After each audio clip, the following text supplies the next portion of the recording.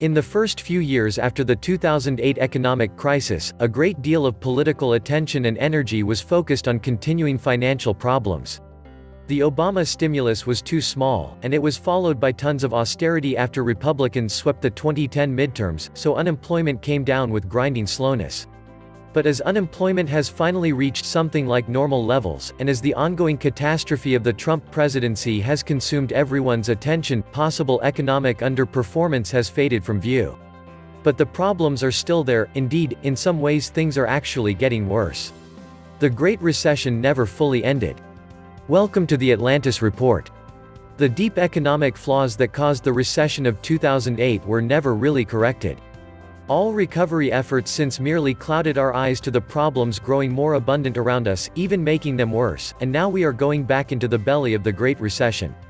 The recovery was all a prop, which is why I call it a fake recovery.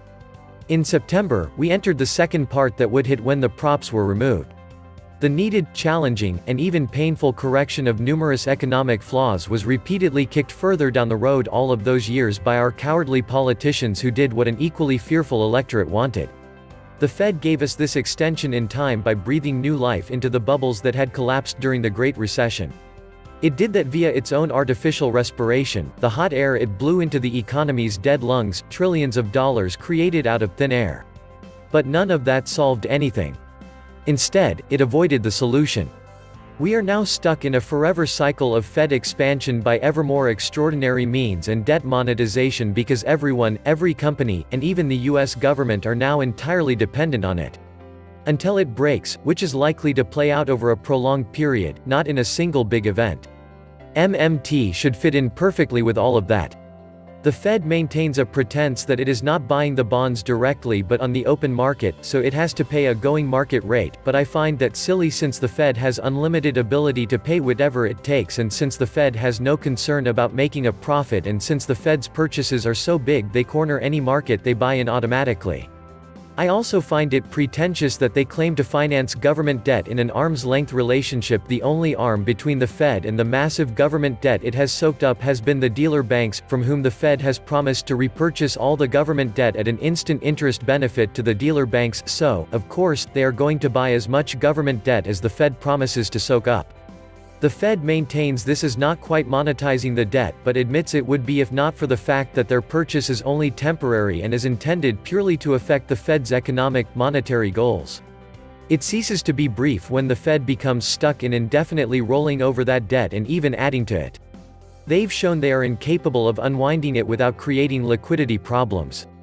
So, the debt is now effectively monetized in the amount the Fed has soaked up and to whatever degree they buy up more.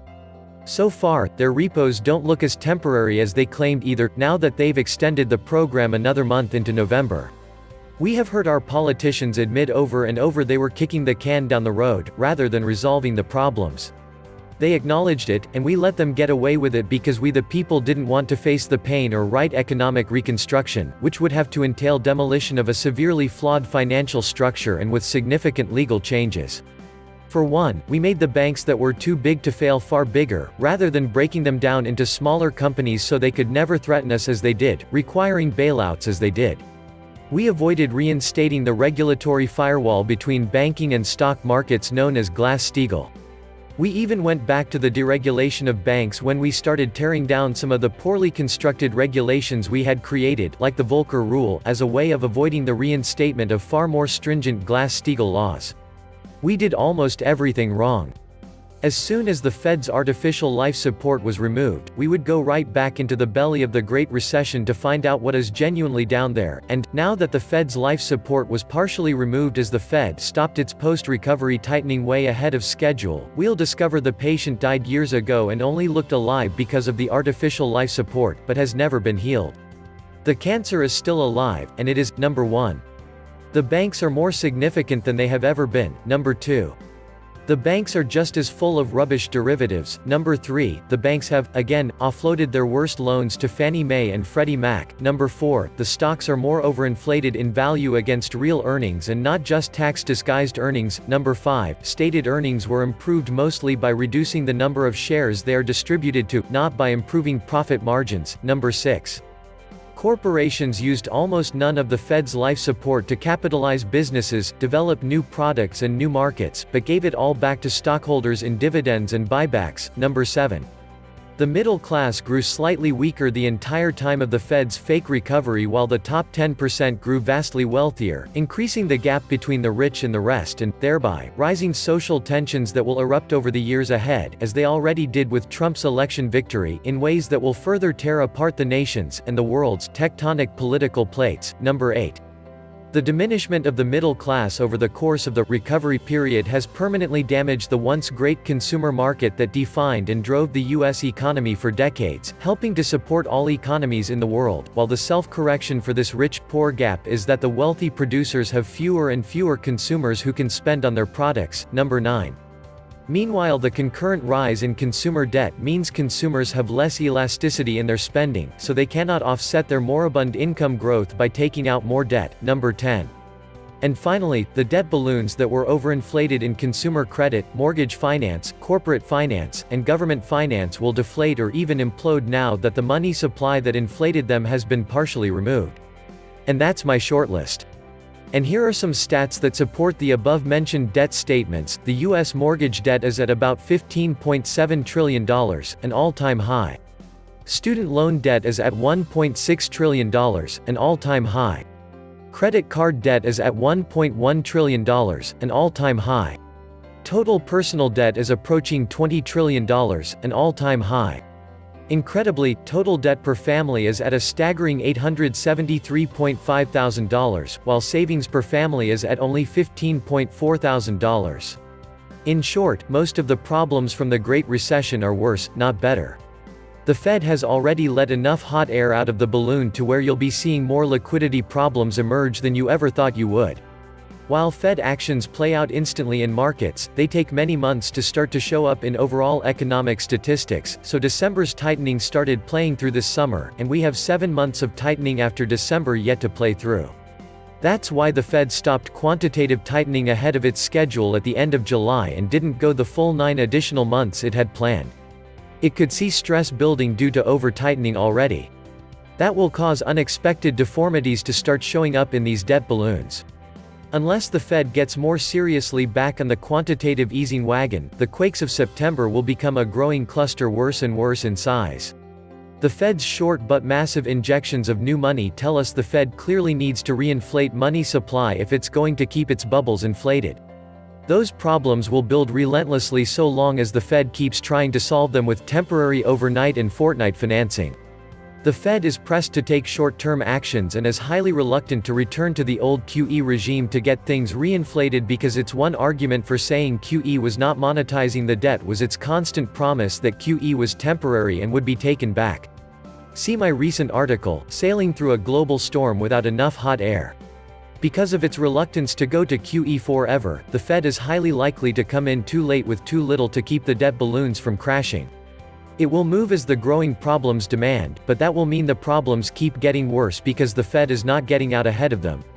On top of that, it will face, as I've promised all along, diminishing returns for its easing due to higher dependency and the public realization, hopefully, that such dependence means the Fed must permanently monetize the US debt at this point to keep the biggest of all debt balloons from crashing. We have now clearly seen last December and this October that the Fed cannot ever reverse its years of easing without crashing the economy. For many, this is going to be a cloudy realization. For the astute, it is obvious. The recession has already begun. The Fed is already way behind the curve. The Fed has a flawless track record of tightening right into the next recession, but that recession usually begins within just 2 to 3 months of the Fed's first interest rate cut following an extended period of rate increases, and we got that first cut at the end of July. So, the time for recession is now. The Fed usually waits to make its first rate cut until shortly after GDP has begun to decline, and that also is where the Fed made its first rate cut this past July. Moreover, its first rate cut this time is further behind the downturn in GDP than it was for the last financial crisis, indicating the Fed is further behind the curve. I say the recession began in September with the rapid decline in almost all economic stats this summer, laying the groundwork. September's liquidity crisis gave us the first severe foreshocks of what is coming. That event was a real crisis if measured by the historical scale, given the Fed has not had to respond with anything so significant and so unexpectedly since the Great Recession began. The recessions had always started when the Fed's first rate followed a drop in GDP. That too would be about now. Moreover, most of our worst stock market crashes and recessions began with a bank liquidity crisis. That too would be now.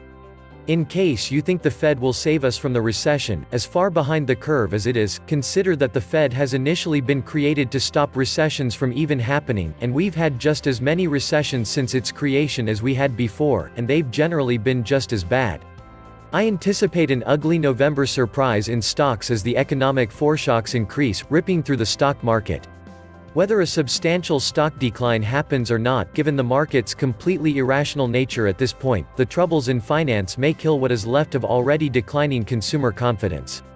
Trump, desperate for something big enough to take attention off the admittedly questionable impeachment inquiry, could save stocks by striking a mediocre deal with China to get something he can spin to win in the election season. Whether stocks go down or not, unemployment appears to be putting in a trough, and that is usually the final sign before a recession begins. If that happens going into the holiday shopping season, it will further hurt the already badly failing retail sector.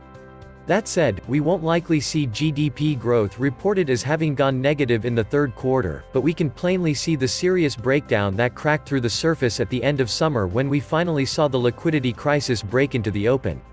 That's a crisis the Fed has been creating for months with its tightening.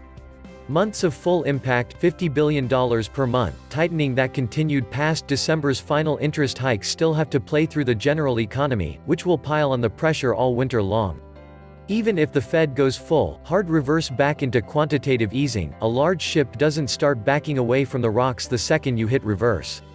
Of course, GDP, as I've stated with my summer recession prediction, takes months to calculate. For the Great Recession, we didn't see the recession declared based on stats until the revision of 6 months of data came in something like 9 months after the recession actually began. The thing to watch for in determining when a recession starts again is fourth quarter going nearly negative to be revised to thoroughly negative in time, and the liquidity shocks that started at the end of summer continuing to cause problems that show the events of the past few weeks of summer were the beginning of an economic collapse. Overall, you will be able to get a sense of the real bottom that underlies the events now showing up around us. That bottom will be found when the Fed's last efforts are exhausted. You will be able to see, as the Fed takes action, that its efforts look increasingly exhausted. It will become evident that the Fed is always behind the curve and desperate, pushing up the bottom again and again but never launching a real, new, healthy, and bold, shining economy until our financial system has to be replaced. This was the Atlantis Report.